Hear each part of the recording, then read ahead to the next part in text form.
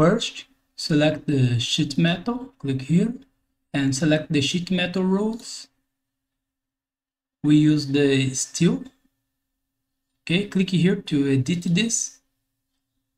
The thickness here will be 6 millimeters, and press save. And close here. Go to create a sketch and select the top plane. Select 2-point rectangle, center rectangle, click here in the midpoint, make a rectangle here with 45 millimeters by 140 millimeters. Press OK. We have this, okay. Finish the sketch and go to Flange. Select this profile here. And in the orientation, select the side 2 and press OK. Go to Flange, select this edge here. The distance here is 85 millimeters. Okay, the angle 90 degrees. The bend position is side. You can click here and select 2 offsets. Okay. And in this side, we'll move this 30 millimeters. And this side 30 millimeters too. Okay. The offset 1 minus 30 and the offset 2 minus 30 millimeters. And press OK. We have this, okay. Now go to Flange again. Select this edge here. Flip the direction, okay. The distance here is 58 millimeters. And press OK. Now go to Solid and select Hole. Click here in this face.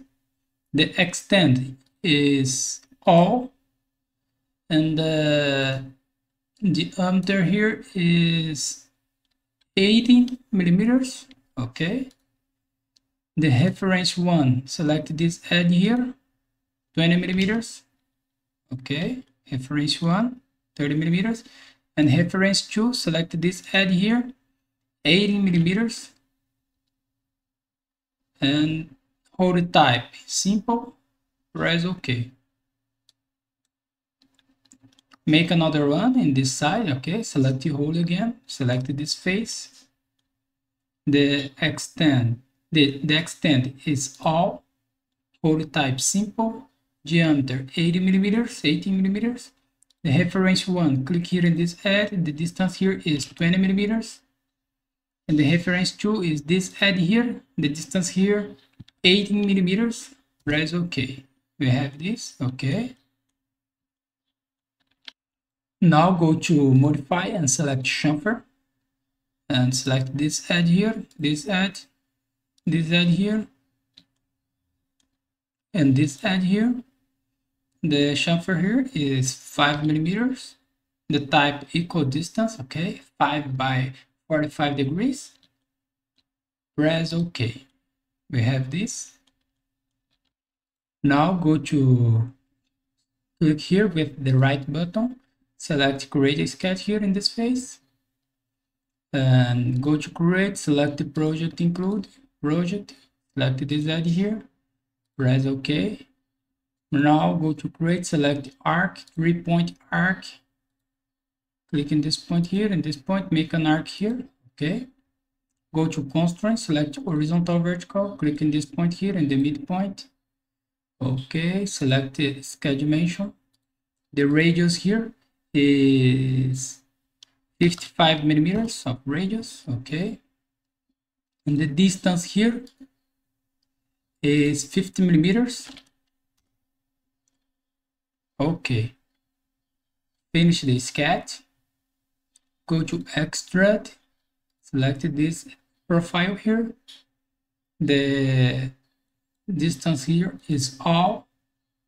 Operation cut. Flip here, okay, and press OK. We have this, great.